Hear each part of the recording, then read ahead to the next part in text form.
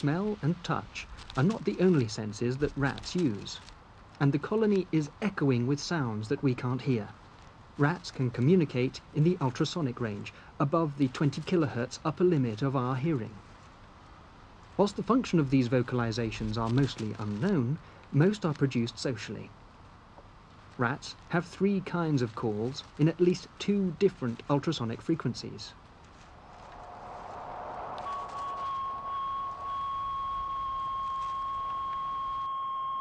This long 22 kHz call, whose frequency has been lowered to make it audible, can be emitted by subordinates and may express fear or even pain.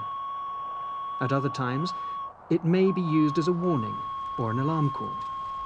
It's also emitted by females prior to mating and by males after ejaculation. 2 other types of calls operate at even higher ultrasonic frequencies, in the 50 to 100 kHz range.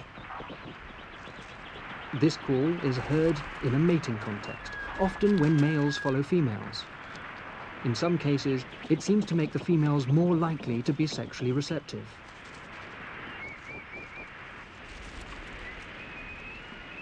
This less complex call can be heard in an aggressive context. And indeed, there were some signs of conflict developing between our rats.